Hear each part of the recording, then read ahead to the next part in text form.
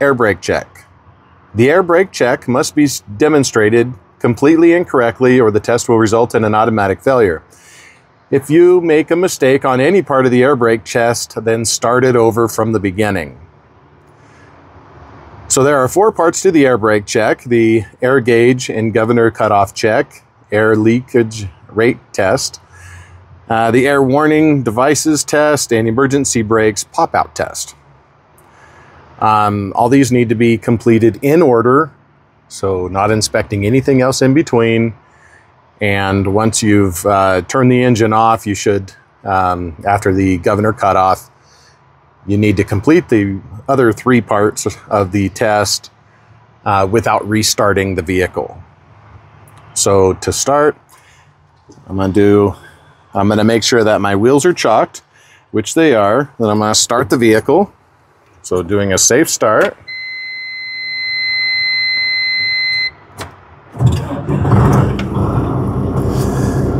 Double checking neutral, double checking parking and trailer brakes are set. Okay. Next, I'm going to release my trailer and parking brakes. So my wheels are chocked. I'm going to release the trailer and parking brake to make sure that when we build up the air pressure and the governor cuts out, we are at full air pressure. We're not losing a whole lot of pressure when we start our air leakage rate test. So the first part, step number 1, is the governor cutout test. So we're gonna check the gauges, make sure that they are working properly and that the air is building to the normal governor cutout, which is between 120 and 140 psi. I'm going to raise the RPM to build that pressure a little bit faster.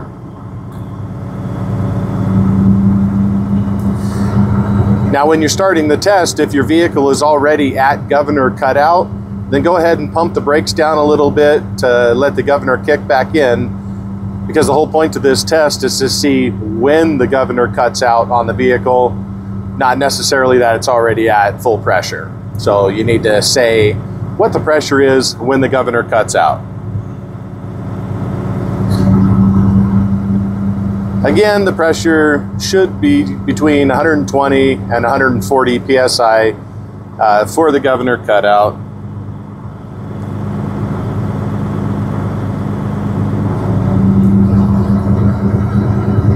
So I'm listening for the trailer or the tractor to sneeze, or watch and see that the needles stop moving, which would indicate the governor has cut out.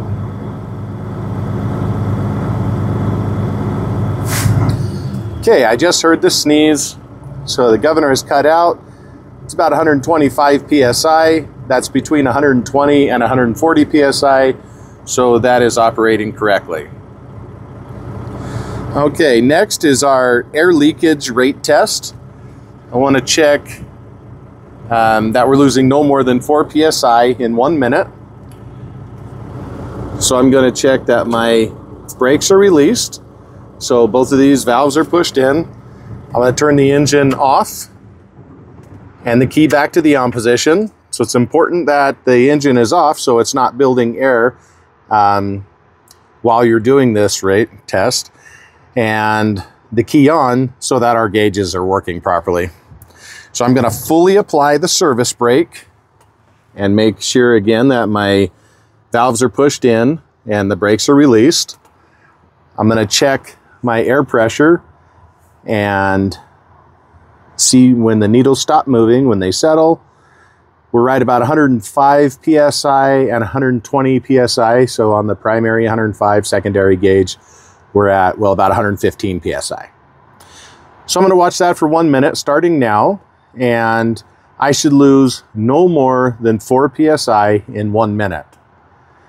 So you can use your phone or timer, watch, whatever to time this during the test. But you need to make sure that you are holding that for 1 minute, that the service brake is fully applied, and you don't want to move your foot on that brake, pushing it any harder or releasing it, as you could artificially lose air and not have a good test. So again, hold that for 1 minute. Also, during any part of the air brake test, if you did something wrong, do something wrong, forget something, start over from the beginning. Start the engine, build the air pressure all the way up to governor cutout, and follow steps 1 through 4.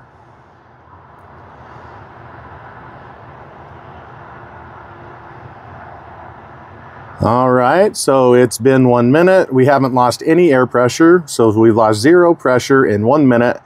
That is good. Again, we can lose no more than 4 psi in 1 minute. The next test is our air warning devices. So without restarting the engine, you need to explain that you're checking that the low air indicator light and buzzer comes on above 55 psi.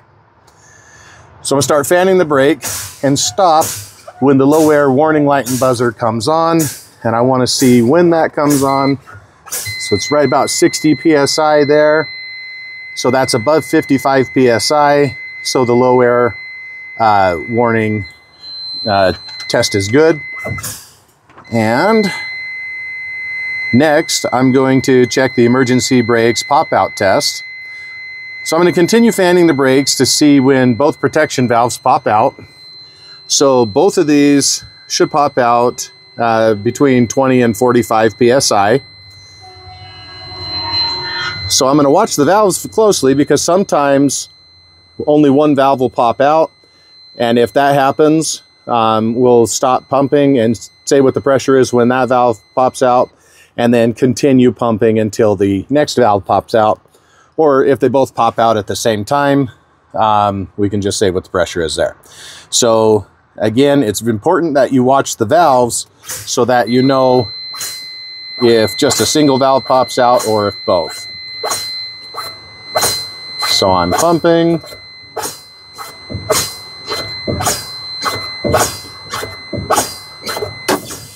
Okay, so both valves popped out, so I stopped pumping. Come over here, check. The air pressure is at 30 psi, and that is between 20 and 45, so that is working properly. So just keep in mind, if you're not sure if both valves pop out, never pull on them. You can push on them to see if they move or don't move. You know, if they move like these, then that's showing that it's popped out. Now, if you push on it and it doesn't move, then that's an indicator that it has not popped out.